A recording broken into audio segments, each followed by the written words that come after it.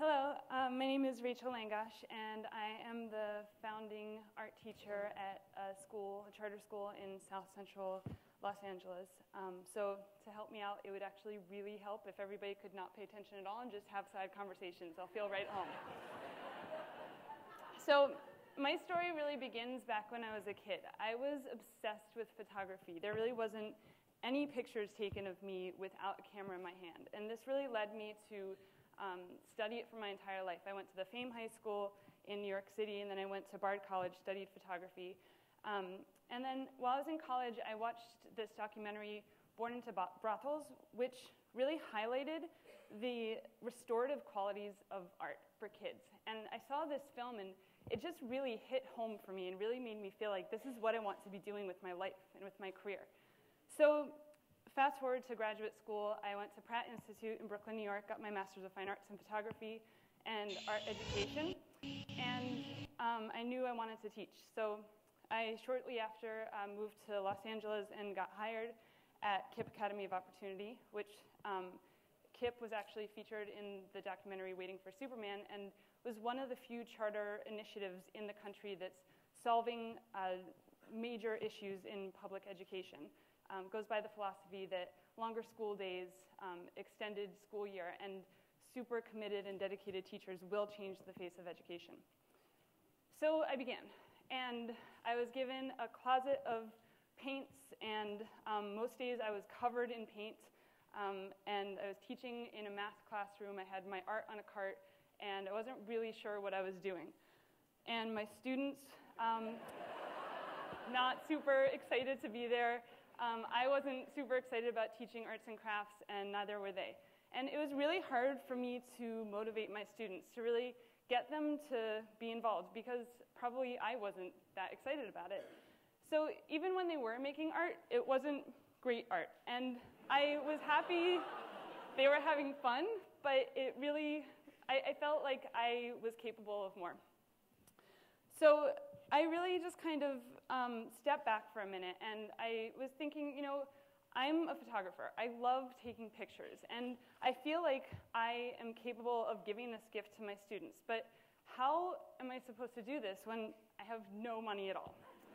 So I took the very small school budget that I had, and I put it towards buying 3 cameras. And that was great. Now I have 3 cameras, except one more problem. I have an entire class of students and only 3 cameras. So I couldn't really teach a photography class yet. So I went to my principal and I said, look, I feel like I'm going to be the best teacher if I can teach photography. How can we make this happen? And she very immediately just said, you know, you need to go on this website, donorschoose.org. It's this fantastic website that links up public school teachers with people who are looking to give a lot or a little money to projects. Then the students write letters back to the donors, and everybody's happy. So I did that, wrote up my project proposal. I posted it on social media networks and asked my friends to retweet and repost my project, and literally in under 2 weeks, my entire project was funded. I had cameras for my classroom, and I was really, really excited. Now I can finally teach photography. So handed out the cameras, and didn't even occur to me that most of my students had never even had their own cameras. Some of them had never even taken a picture before. So this was a really exciting moment.